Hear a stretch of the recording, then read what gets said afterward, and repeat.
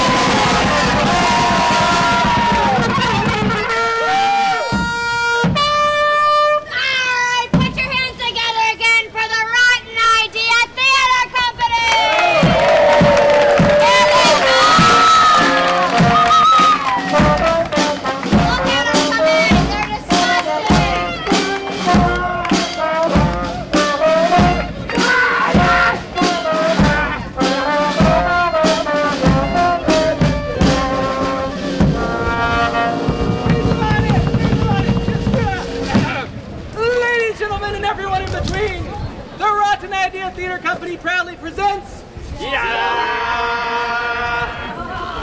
The Future, a melodrama in 3 acts, starring the oil industry. That's you. The Greenland Glacier. Scientists. The food chain. Santa Claus. Monsanto. The ozone layer. The oil industry. And our very special guest, the delicate balance of ecosystems that sustain all life on Earth. Act 1. Bye, everybody.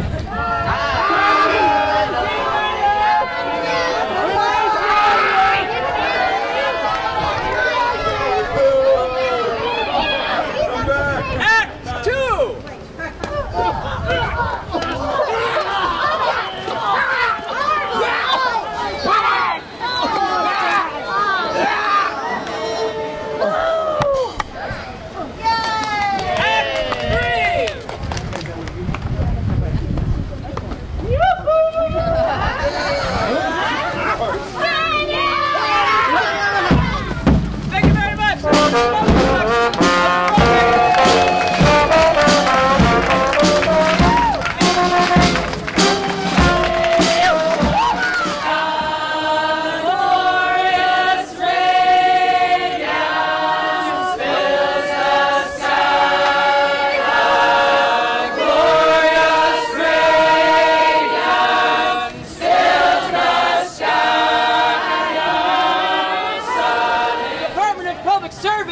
Supposed to represent ratepayers and the public, knew for 4 months that Vermont Gas's pipeline was going to cost them $35 million more than they were saying, and that the ratepayers, the public, were going to have to make up the difference. And they didn't tell anyone!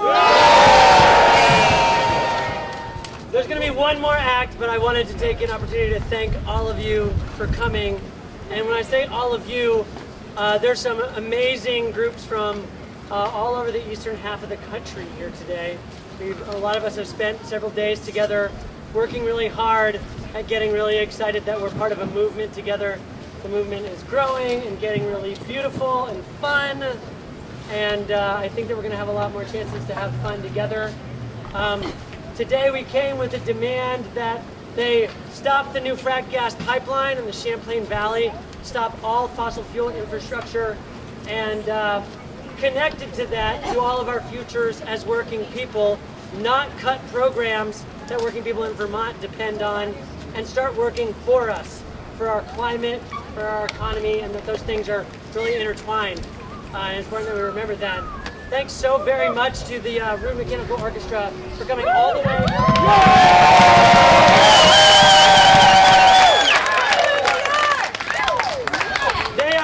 Be about 10 times this large in the streets of New York, starting around September 20th, and for the next several days, leading actions all over the city, a lot like what you see here, but with many tens of thousands of people.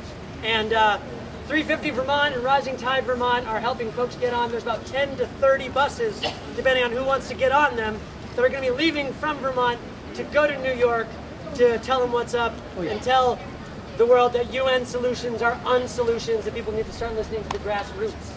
So we're excited about that, and thanks all of y'all, Bread and Puppet Theater Company and Rotten Idea.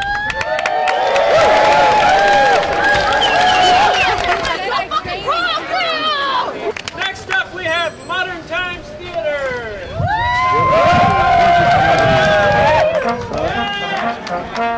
This is a gas pump. This is a pickle. This is a gas pump. This is a pickle. This is a gas This pump. is a pickle. This one's brand new. This one's broken. This one's brand new. This one's broken. This one's better. This one's cleaner. This one's improved. This one's efficient. This one's right for you. This one smells like lemons. This comes in a variety of colors. This is a gas pump. This is a pickle. This is a gas pump. This is a pickle. This is a gas This pump. is a pickle. This is a gas This pump. is a pickle. This is a gas. This is the driver. This is the car. This is the commute. This is the pothole. This is the plan. This is the traffic jam. This is the problem. This is the past. This is the home. This is the office. This is the house. And this is a pickle. This is a gas pump. This is a pickle. This is a gas pump. This is a pickle. This is a pump.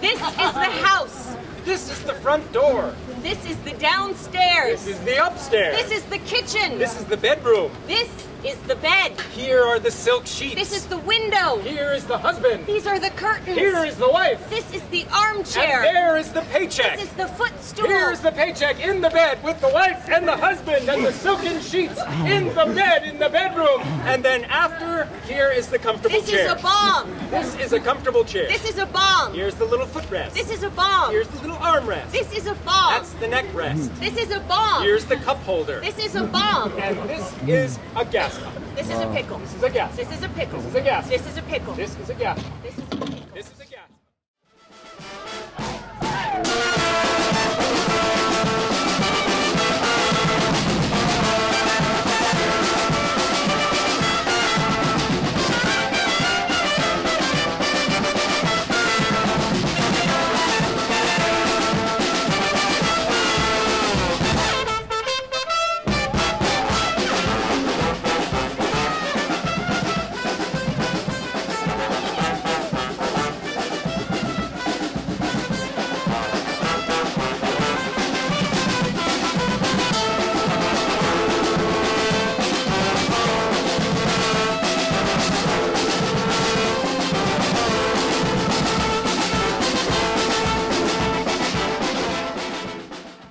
We're here today to bring people into the streets to demand the Shumlin administration pay attention to dirty fossil fuels and stop this fracked gas pipeline. It's in the best interest of Vermonters and in the larger New England community. So we're focusing on two things today. We're focusing on the connection between new fossil fuel infrastructure and the social service cuts that that the Shumlin administration is in the State House talking about today. So we feel like Governor Shumlin is pretty out of touch with his constituency and with what Vermont communities want. At the same time as he is approving this fracked gas pipeline in Addison County, which is going to be paid for primarily by rate increases for natural gas customers, he's talking about cutting social services, which the poorest people in Vermont rely on. And this is to cover budget shortfalls for which he's totally unwilling to entertain any talk about taxing the rich to make up for that stuff. So that, like, he's talking about this double whammy on the poorest and most vulnerable demographics in the state. And we're here to say, you know, there's a strong connection between the social justice aspect of these budget cuts and the environmental justice aspect of this fracked gas pipeline that he's for, and we want him to wake up and pay attention to the fact that Vermonters do not want either of these things. We don't want the pipeline to go in, and we don't want the social service budget to get cut. What I see is these corporations They see Vermont as kind of a wide open area. They can do whatever they like with it. What I see in Vermont are generations of family farms, are people who have been living and working on this land for years and years. I mean, Vermont maple syrup, you know? We can't have that if we have these destructive pipelines going through. We can't have that if we have these destructive pipelines going through our backyard. So we want the corporations and we want the governor to respect the people of Vermont. And to respect their backyards, and to respect the history and the many generations that have been living and working on this land. Yes. I think this pipeline it's got a whole lot of layers. It affects a lot of different communities at different levels, and it's a huge issue for frontline communities whose farms and yards the pipeline will go through, and it's a huge deal for everybody in Vermont because this is our energy future and our climate future that we're talking about. It's a huge deal for indigenous communities in Alberta, where the fracked gas that's going to run through this pipeline is coming from. The frack fields there are totally destroying native lifeways. They're ripping the ecosystem apart, doing incredible damage there. And it also is a broad national and international issue because climate change and global warming know no borders. And this, like what's happening in Alberta, what's happening in Vermont, do primarily affect people with less political voice, but ultimately it's going to affect us all. And so, we're here from like a whole bunch of different demographics. We've got multi-generational families here. We've got people from all walks of life getting together and saying, hey, we're going to come down to the State House and we're going to let Shumlin know that we're totally tired of his hypocrisy about the frack gas issue, and we're tired of him ignoring what the most at-risk populations in Vermont need from the state in terms of social services. And these are not issues that just affect one person or another person, or just affect one neighborhood and one community or another neighborhood or one state or another state. These things are way bigger than that. But in order to actually address them effectively, we need to start where we're at. And so I'm coming from Plainfield. Other people are coming from other areas of the state. We have folks here from Addison County, and we're coming together and saying this is absolutely not the direction that our state needs to go in. We're spokespeople for Rising Tide Vermont, and you can find us on the web. Mm-hmm. Yeah. We're also here. This is one of the demonstrations that's building up to an international march at the United Nations in New York City this September 21st. It's called the People's Climate March. It's going to be hundreds of thousands of people from all over the United States, from all over the world, coming together to show world leaders. We're showing the leaders here in Vermont. We're going to be showing the international leaders that our communities are demanding real solutions to global warming. So the website for that is peoplesclimate.org, and it's called the People's Climate March.